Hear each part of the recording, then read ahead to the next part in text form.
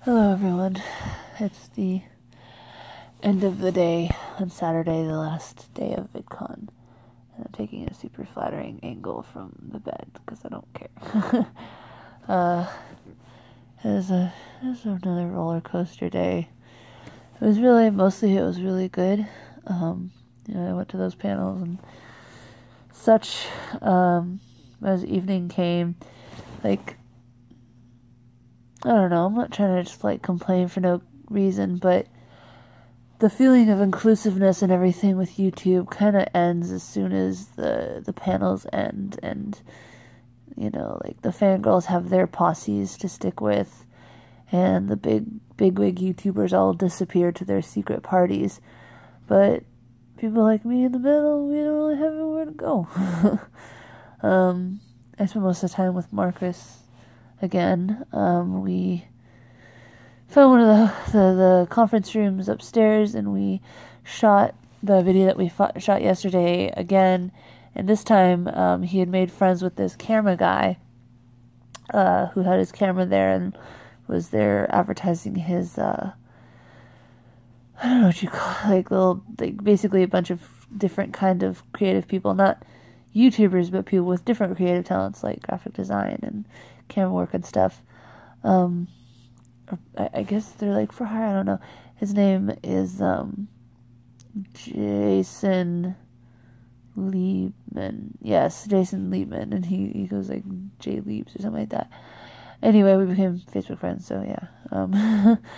But we shot the video again, and the second time it actually came out a lot more cohesive, I think.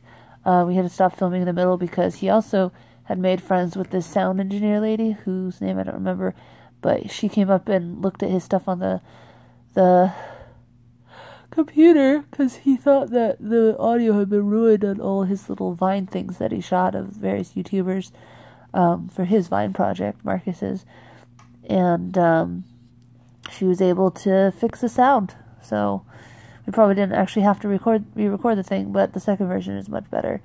And the cameraman let Marcus download the stuff off onto his computer, and then Marcus was going to go from the computer to my thumb drive, but Marcus forgot to bring his laptop charger, and his laptop ran out of battery.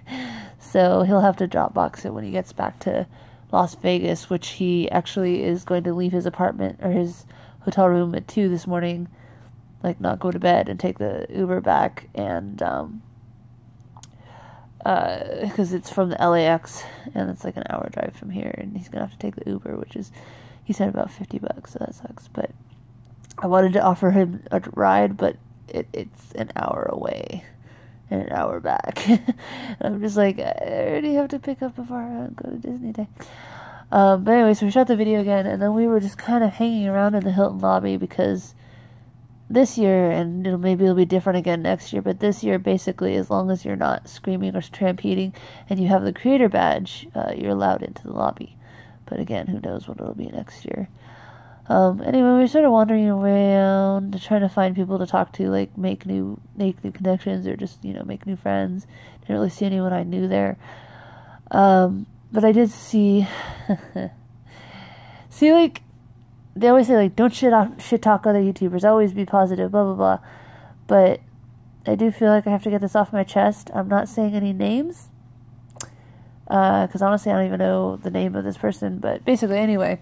So, there was this tall, skinny, white girl with blonde hair, which could describe any number of YouTubers. Probably a beauty guru, because she had, designer clothing on and super nice makeup.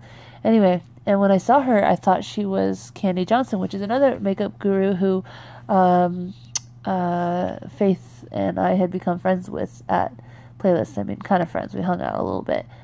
And so I went up to this girl and I said, "Excuse me, are you Candy?" And she goes, "No, sorry." So I said, "Oh, okay, sorry." And then I saw her nose ring, which was all bejeweled, and I leaned in and I was like, "Oh, that's beautiful." She goes, "Thank you." And then I walked away. And allegedly, as I walked away, Marcus heard her friend say, "What was that?" And then heard the tall chick tell her friend, "Oh, she was just molesting me." And Marcus says that he's pretty sure that that's what she said. And I'm just kind of like flabbergasted because I'm like, well, was she kidding? Because if she was kidding, that's not really, it's still not a nice thing to say. And like, I didn't touch her. I didn't say anything mean to her. I complimented her. I was just like, "Are you candy? Nope. Oh, nice nose ring. Okay, thanks, bye." Like, I don't understand how it was called for. Like, and Marcus does not think she was kidding. He thinks that she sounded, bitchy. And I'm just, by and large, every single YouTuber I ever talked to, the oldies, the newbies, whatever, they're nice. They might not necessarily, like, they probably think, oh, you're not famous, so you're not worth talking to. But for the most part, they don't really act that way. They act nice. They say, like, oh, hey, how you doing? Blah, blah, blah. They act engaged. They won't remember you, undoubtedly, but they don't act mean. So it's just kind of flabbergasting. Is that a word, flabbergasting? To meet a YouTuber who is so condescending and to a total stranger. I've never met her. I've never seen her videos. She obviously has no idea who I am. Like, I don't know. It's just the ego behind that. And it makes me sad because, we all know that YouTube has changed and is ever changing. And, what was a lot of subscribers at the beginning of YouTube is nothing now. And, they just came out with the Diamond Play Button Award for 10 million subscribers. And it's just like, so many numbers. What do they mean? But you don't really, like, the meanness that's so commonplace online, you really generally don't see in person. At least not, not that I've seen, not at the conventions and whatnot. Anyway, so it just sucks because I keep thinking about it, and it's like, for all the good things that I've experienced this weekend, and I've tried really hard to focus on the good, just something like that happens, and it just really takes the air out of you, and makes you go, well, I don't want to be a famous YouTuber if I have to deal with that kind of shit. I don't want to turn into that.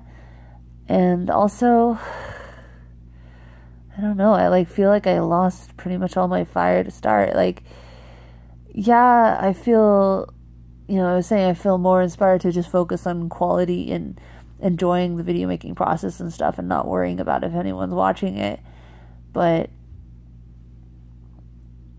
I don't know. There's just so many people making YouTube videos and so many of them doing it for the wrong reasons, aka fame and fortune. And I so miss the old days of YouTube.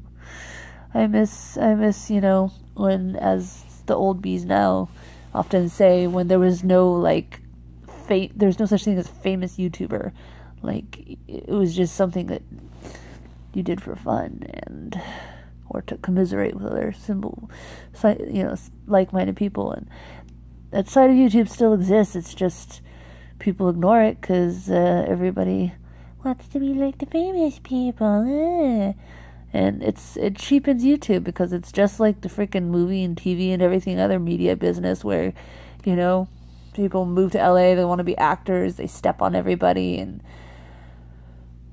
YouTube is our chance to be different from fucking Hollywood, from, the expected shallowness and, act really nice on the surface and then turn around and stab people in the back so that you can get ahead of them. YouTube is people in their bedrooms. Even now, even with all the famousness that goes behind it, it's still, for many, many channels, even these million sub channels, ultimately boils down to someone recording videos in their bedroom. And it's just such an inconsistency to have that, and yet act like Tom Cruise. I'm trying not to dwell on it. It's really hard not to. But anyway, so I'm home alone in the hotel room right now. All the roommates are out at, I don't know, stuff, Vidcon prom or something like that. They're all hanging out. I'm going to get to sleep because tomorrow's a Disney day. I'm going to pick up Avarra. We're going to go there. Akila says she's also going to go to Disney Day. I'm going to try to see if I can get her to let me hang out with her. She's been it's been hard to get a hold of her all weekend. She has reached 10,000 subscribers, so she's probably inundated with everyone wanting to hang out with her. And I'm trying not to take it personal or anything, but it's just kind of sad because we hung out for that, like, almost an entire day at Comic-Con, and I was hoping that, I don't know, I was hoping that we could hang out a little bit more this weekend. I mean, she lives in New York, so it's not going to get any other chance to see her in person, but that's the problem. You know, I should know this from dealing with Steam Power Draft, but it's the problem with trying to be friends with famous people is, even if they don't mean to snub you, they're so busy all the time that unless you're, like, in a band with them, or, you know, you work for them, or you're, like, just some way of being guaranteed to see them all the time, they don't really, your friendships fall apart really fast. And, you know, if you try to pressure them into hanging out, then they feel like, you know, you want them for something, or, I don't know. I shouldn't cast aspersions. I have no idea what they want. Anyway, so I don't know if this is the last video I'll film. I have to check how much time I have left to even record. I don't really want to spend a lot of time recording tomorrow while we're on the rides and stuff. I want to be enjoying what we're doing. We're gonna dress light and not worry about, like, looking pretty so much as we did before, and I'm probably gonna have to pay for another fucking day of parking, which is another $24. But at least Avarra is coming, so I won't be alone. I'm homesick. I miss my husband. I miss my bed.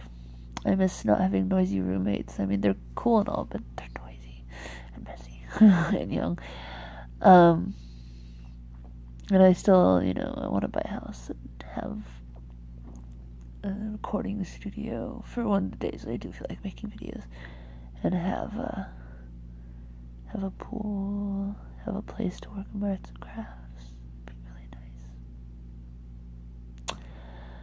Good night.